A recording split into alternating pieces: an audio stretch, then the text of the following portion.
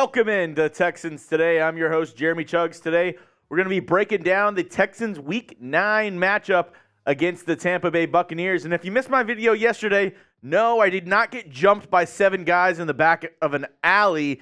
I passed out and fell down, and I hurt myself. That's why I didn't do a watch party last weekend. But on to better days. High spirits for NFL Week 9. And as we get started today, perfect transition to this question. Predict the score. Houston Texans versus Tampa Bay Buccaneers. Let me know your score prediction down in the comments section. Maybe a little prize if you get it right. But you got to get your score predictions in before Sunday. So go down. Look into your crystal balls. Tell me what you think. What do you think the score of this matchup is going to be for Texans versus Bucs? Now, before we get started with anything else, of course, we got to look at the injury report. Robert Woods did not play last week. Not looking like he's going to play this week. The surprise one right here, Dameon Pierce did not practice Wednesday, Thursday, and is trending to being out on Sunday. All signs are pointing to Dameon Pierce being out this Sunday. Brevin Jordan also did not practice on Wednesday.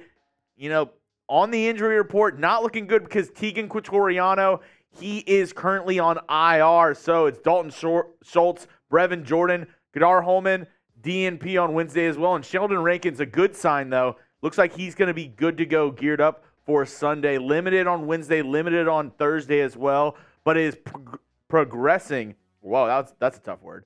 Progressing towards playing this Sunday. But let's circle on back to Dameon Pierce.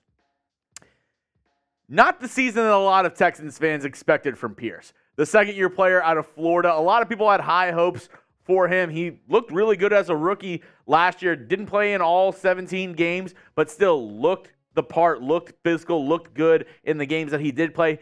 This year has just not been able to get anywhere. Obviously, the Texans have a patchwork offensive line, but Pierce, he just not been able to seem to find those holes and get the yards after contact that he did last year. So, Devin Singletary, who maybe has shown a little bit more pop in his runs so far this season. He's looking to be RB1 against the Bucs.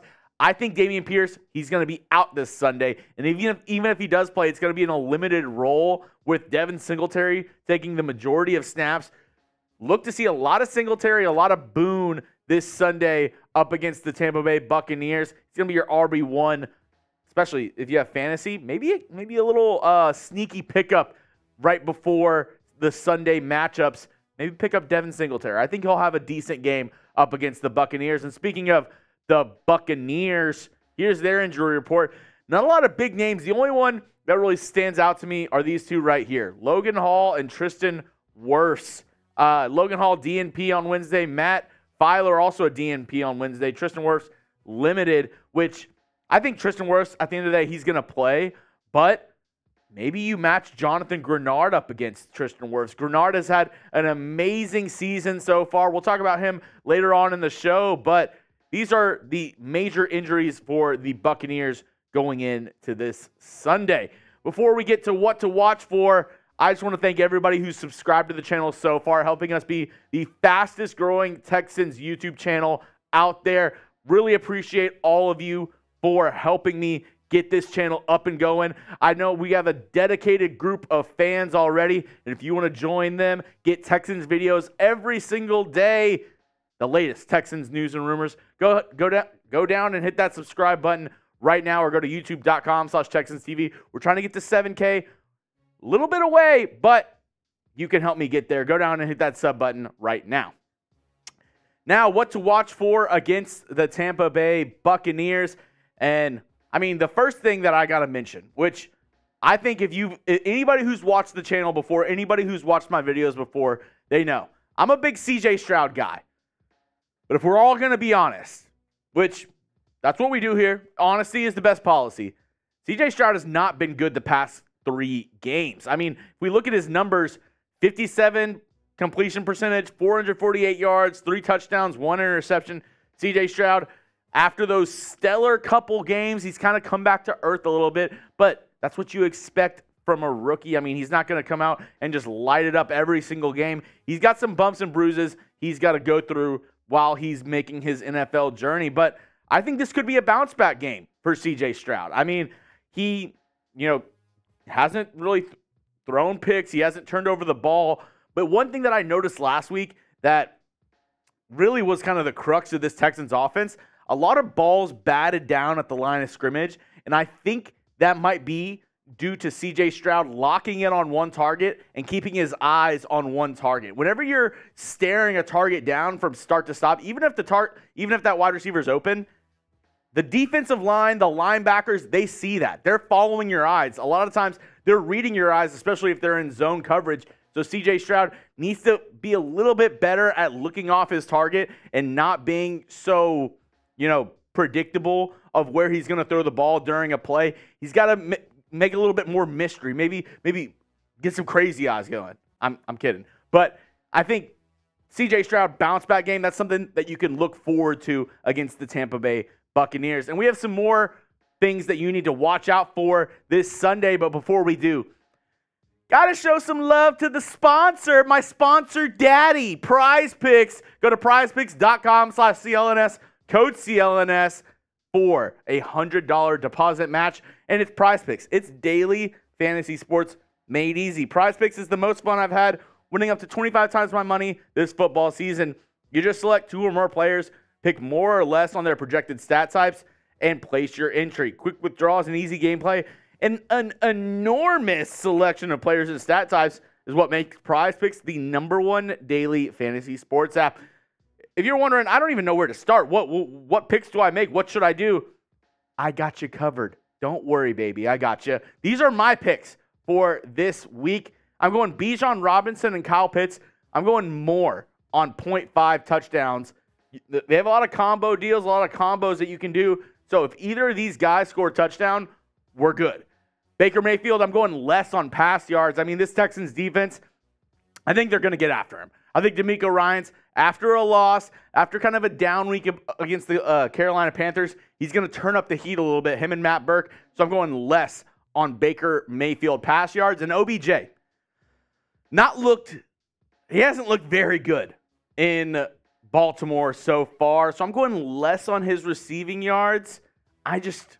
Going up against Seattle, I don't really see it. I'm going less on the receiving yards for Odell Beckham, but you can use my picks. You can fade my picks, but whatever you do with my picks, you dirty little monsters, whatever you do with them, go ahead and do it over at Prize Picks. And the best part about Prize Picks, in my opinion, one of the best parts, is they have a reboot policy so that your entries stay in play even if one of your players gets injured.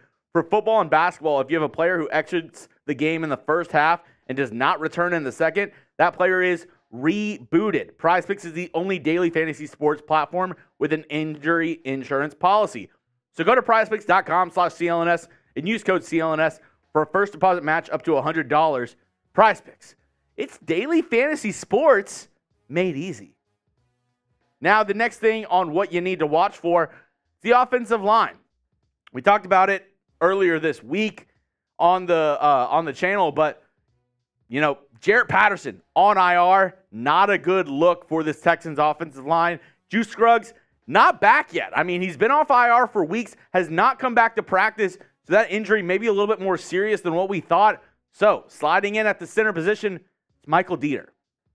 He's a veteran. He's a guy who the Texans have had on and off the squad throughout the season. But do I have the most confidence in Dieter?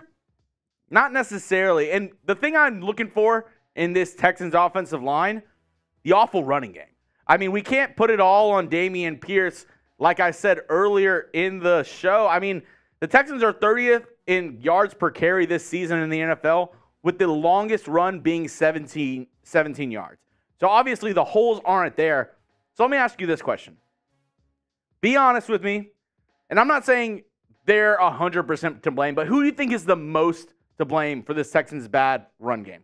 Do you think it's the O-line? Do you think it's because they've been injured and not being able to give holes for the running backs? Type O. Do you think it's the running backs? They're just not hitting the holes right. They're just not being able to be dynamic enough. Go ahead and type R. Or if you think it's the scheme and the coaching, the offensive coach, Bobby Slowick, he's not, calling plays. He's not drawing it up good. Go ahead and type C down in the comment section. Next up, the Texans secondary. And they've been playing decent.